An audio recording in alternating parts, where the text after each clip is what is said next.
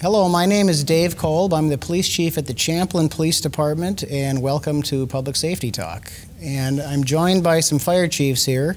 To my left is Chief Charlie Thompson from the Anoka-Champlin Fire Department, and then Chief Dean Kapler, Fire Chief for the City of Ramsey, and Chief Jerry Streich, Fire Chief for the City of Andover. So gentlemen, welcome. Thanks for having me host today. Thank you. Thanks for being here, Sir Host. We've been talking a little bit about service and public safety service and police service and fire service, and so, you know, kind of on that theme, let's talk a little bit about service. I've heard people say, well, gee, you know, over the last decade or two or three, there are fewer fires out there, right? And I think that's largely due to the inspections and some of the preventative services that you provide, but you're still providing a lot of services. It's not like, gee, there's no fires, so you're sitting in the station all day. So let's talk about some of those services and how they've changed over the years, and maybe some areas where there's more service needs than there used to be.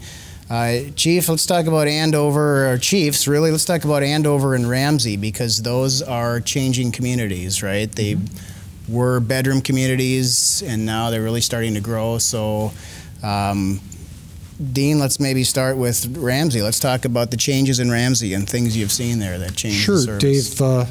I would offer that, you know, since Ramsey Fire was initiated in the late 1980s, there were very few calls for service back then during the week, during the day, during the week, because most of our population, the little bit that there was back then, got up and left. But through time, we're getting more people there, we're getting some big employers in there, so not only are we providing employment for our residents, but we're also bringing in that crowd from outside our borders, and now it's exactly the opposite. Our daytime response is substantially higher than our night and weekend response. Businesses, and not just fire calls, but inspections, I'm assuming? Sure. Well, and as our commercial industrial base grows, we feel it's important to stay in there and be, you know, preaching that preventative message that you just brought up a minute ago. And I do believe, like you said, that the product of that is fewer fires down the line. I think people can take it for granted. Gee, we haven't heard of a fire for a long time, but there's a lot of other things you guys do. Jerry, let's talk about Andover. Changes there as well? Yeah, a lot of changes in Andover, much like all the cities in the area. But I remember as a kid going down Bunker Lake Boulevard and seeing nothing but tires and junkyards, you know. Today there's a super Target there, a Walmart, the sheriff's office, all kinds of big box stores to incorporate with the homes that weren't there years ago. And Andover has over 10,000 homes in their community and growing still. And the majority of the fires that occur today that we see are in homes. But a lot of changes. And like you said earlier, we're no longer taking cats out of trees and going to fire calls. We're turned into the Swiss Army knife of the community, and if you don't know who to call, give us a call and we'll figure it out. That's what we do in the police service. If we don't know what to do, we call the fire department. Charlie, let's talk about now in your case it's cities, not just a city. You have a fire department that serves Anoka and Champlin.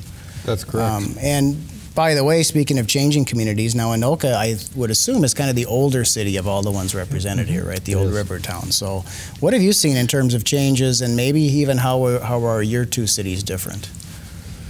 The largest changes I've seen were probably implemented by us. I don't think early on, when I first came here about 10 years ago, we had as an aggressive inspection program as we could have had. And you hit on it a little bit. We do it very aggressively now, and the other piece to that is public safety education. We'll field anywhere from 5,000 to 6,000 public safety contacts in a year, and I feel that that's a significant amount. And when you're actually having contact with that many people, and it's a fair estimate, but a lot of it's based on actual people coming through the fire departments themselves or the events we've been at. You're going to reach people out there, so that in my perspective has changed. And what has it changed? It's changed some of the calls that we go on. The fire inspections has certainly changed some of the calls that we would, if we missed an inspection or didn't do an inspection, maybe cords being plugged in, multiple, having fires from that perspective in businesses and going out there and educating businesses. The call volume has certainly been reduced by those efforts. And the public fire safety piece, now we're hitting the residents out there. 3 structure fires this year, and I'm talking about outside sheds. That's going to be significant for us this year. Now, can that change tomorrow? We all know that can, but I truly believe there's pieces that prevented some of the issues that we've seen in the past. And yet, whether you have 10 structure fires or 1 structure fire, when there's a fire, you need the personnel you need the equipment that you need. So I've heard people suggest, well, there's fewer fires, you could have fewer trucks or fewer firefighters. I'm sure they feel that way until their house is on fire and suddenly they want all those resources there. And so you do maintain a lot of equipment still, a lot of people? We do, and we have to. You just nailed it perfectly. We need, the average amount is 15 firefighters per fire scene. Well, we usually get, on a paid-on-call department, 1 firefighter for every 3 that you have. So if you have 30 firefighters, you might get 15. Now we're going to cover this topic here shortly, but put that during the day when all your firefighters are out working someplace. And I think some of the questions coming up here are going to hit that specific piece. But yeah. And when you say paid-on-call firefighter, maybe for the audience, that's what many of us used to call the volunteer firefighter. That's someone who gets called when there's an emergency and they come in, right? That's correct. Again, you've got it perfectly. We used to call them volunteers. There's still volunteers in the state, but because we pay them per call, they actually get a wage, and the second piece is they get a retirement if they make it through a specific amount of years. It's more of a second job to these firefighters than in the day of the volunteer. We just volunteered our time. We may or may not have gotten a pension, and most of the time we didn't get paid. And you all draw those firefighters from your communities? Mm-hmm. Yes. And with the changes going on, demographic changes, has that become more difficult, less difficult? I don't know your individual experiences, Jerry. I believe it's more difficult. Fortunately, we draw from Coon Rapids, and we get to draw from Ham Lake as well because our station's close to the border, and we have a response time. But just finding anyone to respond in the daytime, we talk about changes in the community. A lot of people are leaving the community in order to work. So now we don't have that pool to come in, and the city of Andover is big discussion right now, which we'll get into later, but we have maybe 5 to 7 actual daytime personnel outside of the 2 that are at the fire station. And as Chief Thompson said, statistically we need 15 people to establish an aggressive attack, meaning an incident commander, safety officer, inside team, outside team, those kinds of things, pump operators. And until we get that number, it's risky. We need to set up and have the amount of people to make an aggressive attack from the interior. Otherwise, we're going to make it from the exterior until Anoka shows up and Ramsey shows up in the daytime. We rely on each other every day. I was going to say, that's part of the solution here, right? Is you part of the solution. Yeah. Right. If I might add, one other element that I think all 3 of us deal with is the world's a changing place. 20, 30 years ago, it was nothing for someone to be employed at the same employer. They're basically their career. Right. Now, people are changing jobs more frequently. They're changing states more frequently. It's nothing to get a job offer on the West Coast and be relocated there. Whereas that's something I believe the fire service, again, 20, 30, 40 years ago, just didn't deal with that. They had a more stabilized community to pull those people from. So it's really a challenge. So for new members of all of our communities who may be watching this, something to consider to help out your community. Absolutely. Obviously, to be a firefighter, you have to be good looking. with some exceptions, but is there anything else really you're looking for in a paid-on-call person? They don't necessarily have to have experience with this? That's true. No experience necessarily. In fact, sometimes it's better that we're allowed to train you from scratch, so other habits don't come into our training process and procedures. But we want somebody that's going to stay in the community and serve. In our community, it costs about $8,300 to just equip somebody to get on the truck and respond when you include training into that. So that's a lot of money. So to come on board and then leave in a year or two really isn't fiscally responsible for our community. So we're looking for people that are willing to give that ultimate service, because it is the ultimate way to serve, but hang around with us for a while. Yeah. But it's certainly something people shouldn't be intimidated by if they have some interest. Contact any of your cities. And yeah, absolutely. Sure. Yeah, we're always hiring. So let's talk about a specific thing we mentioned earlier, or we were talking about before the show, was something called target hazard. And I think all of your cities have this, but Jerry, we just left off with you, but you want to kind of give a bit general description what that means? And sure. You know, we talk about service. How do we determine the level of service we need? We focus on our target hazards. What are the community risks? And those community risks then drive, for example, a ladder truck. We have a 4-story senior housing center. How are we going to get Mr. and Mrs. Smith off the balcony? We shouldn't do it by a 30-foot ladder. That's risky. Getting over the peaks of the structure, you know, those kinds of things. So target hazard's really one of those areas in our community that can create risk, and then how are we going to mitigate the risk? And sometimes it requires tools or additional people or additional training or skill. Dean, do you have some specific target hazards in your community? Well, I think we all have larger employers in our community, and I think anytime you get larger groups of people in, they could be considered a target kind of thing. Certainly the two of us, and Andover also has a rail going through, but Anoka and Ramsey has a very busy rail going through with the Bakken oil field as active as it is. I consider that just a major target issue right now, and it's a moving one. Obviously, you really have no feel for where something's at one time or another. I guess the comfort I have is knowing if something does go wrong, it's not going to. If it happens in Ramsey, it's not going to be a Ramsey issue. We're going to be calling in a regional force to come in and take care of that. And my two friends on either side of me are going to be right in the front line with that. Charlie, that reminds me of the big disaster scenario that you put together years ago, and that was rail-based. And I think you had firefighters from all over the place showing up to help with that.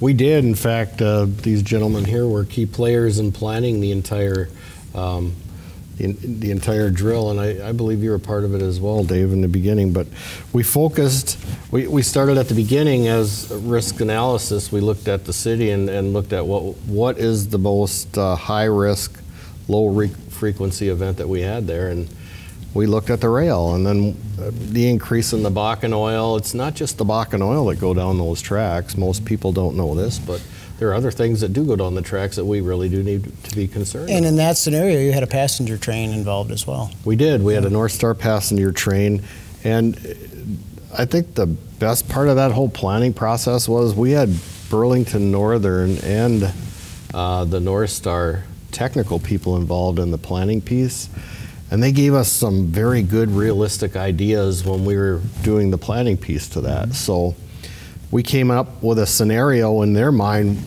which very easily could have occurred, and that was one train going one way, a piece sticking off a car train hitting another train, and it disrupted both of them, causing a chemical issue. So we had a lot of things going on there.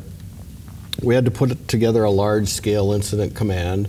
We knew we had a hazmat. We knew we had a police and fire issue. Law enforcement needed to do their perimeters and set up an isolation area, do their evacuation piece. We had an EMS issue, and we just had to take all those pieces and try to train everybody on exactly how we would react to it. And in the end, I think we learned some really, really valuable pieces to that when we put the after-action report together. There were some major communication issues that we worked on with Burlington Northern, and from my input or the information I've received, they've corrected the way they report those, because we went quite a span before the initial incident was reported through them. That was our goal. We wanted to test their communication piece. So let's pick up on that. Let's take a quick break and let's come back to that drill, and then we'll get into some other topics. We'll be right back on Public Safety Talk.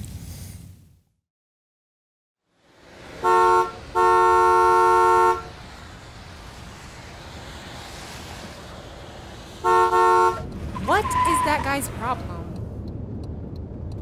That was the most irresponsible... This aggression will not stand, man.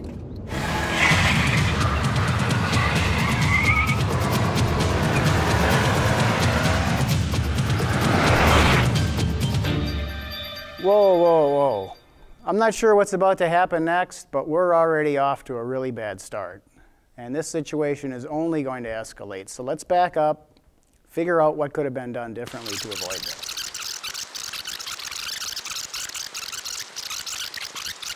66% of traffic fatalities are caused by aggressive driving. If you witness somebody who's driving aggressively, don't take it personally. Take a breath, think about this, calm down. That'll get your heart rate lower and you'll better control your emotions. Also, don't engage with people by staring at them, looking at other drivers, or responding to their provocative behavior. They might just be trying to get a rise out of you. Be the level-headed person, be the smart person. Remember, half of drivers who get provoked are going to respond with their own aggressive behavior towards you. And do you really want to be stuck now in that confrontation? And statistically, an increasing number of these incidents involve a firearm. And do you want to be stuck in that kind of a situation? Stay smart on the road. Keep in mind the potential consequences. It's not worth winding up in prison or worse yet, dead. See you out there on the road.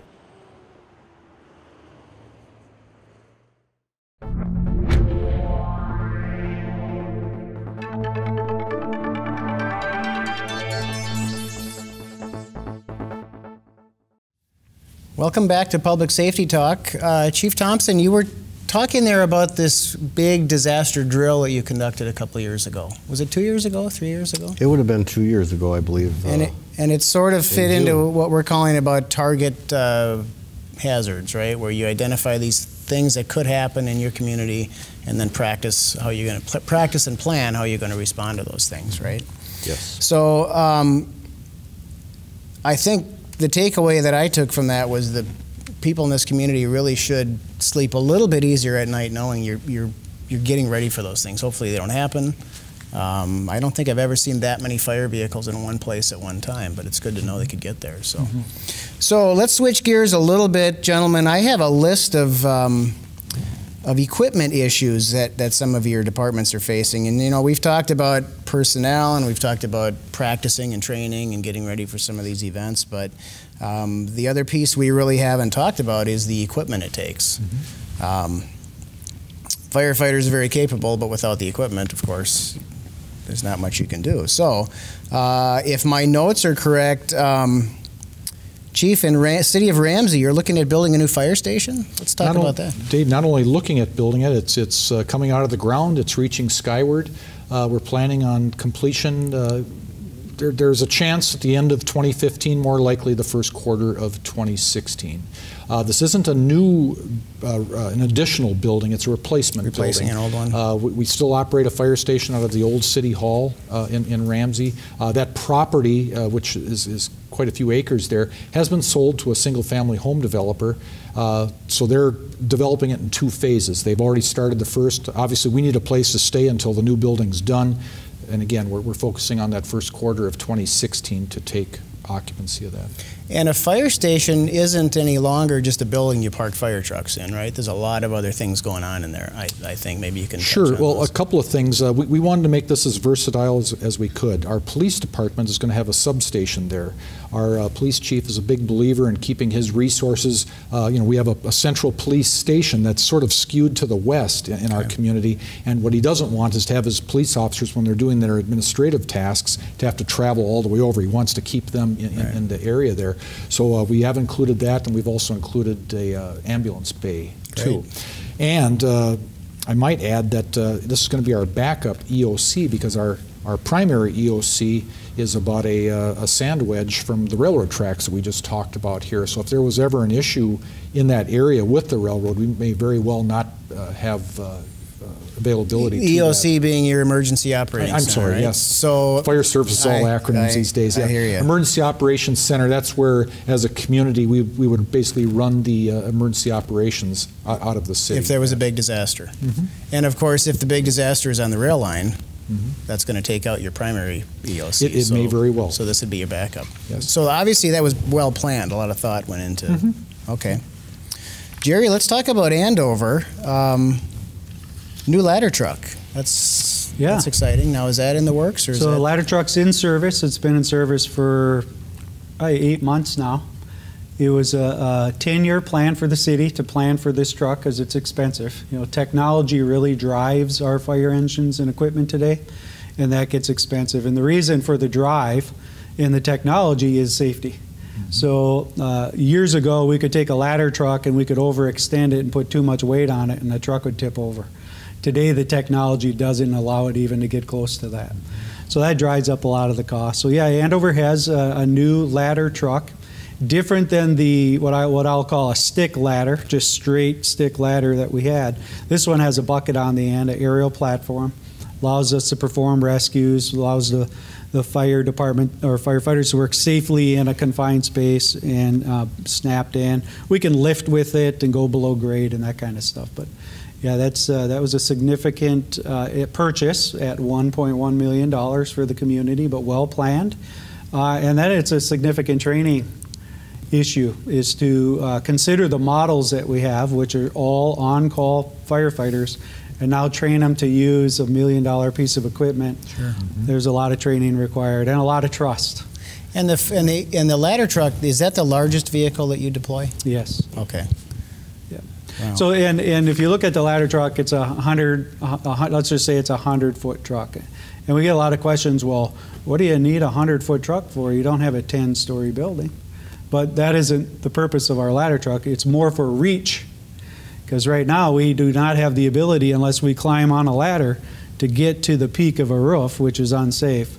So we deploy it over the house or over the structure to try to get the water into the peak of the roof. And all of you have ladders, so it isn't uncommon. And so with that sort of equipment, you could conceivably save a larger portion of a building that's starting to burn, or, I mean, it seems like a lot of money when you say $1 million, but we think about the value of property in the community and the danger of fire. Right. And it isn't uncommon for Ramsey is the lightning capital of Anoka County. Yes. So you get a lightning strike in an attic, the only way on a roof, the only way for us to really fight that fire is to go inside the house and tear all the ceiling down to try to get it, which is a bulwark, or to get that stick up above it, cut a hole, and put the water in. And we no longer have to put people on the roof with the lightweight construction and not knowing how long it's been burning under there, and seasonal issues. Seasonal, yeah, right, for snow. Because load. in addition to getting that fire put out and perhaps saving that building, you've got to think about the safety of your personnel. Safety as is a priority concern, Yeah. right? Charlie, let's talk about your, I was going to call them toys, but they're not really toys, but you have a couple of different sort of vehicles that you're looking at. Can you tell us about those? Yes, the two newest vehicles that we have are actually boats, and we ordered a 21-foot boat for the city of Champlin because they take the Mississippi River. Well, we actually cooperate. We go to both sides. We'll go to the Ramor, Mississippi, but the need was for that larger boat on the Champlin side, and then we ordered a 17-foot jet propulsion boat for the Anoka side.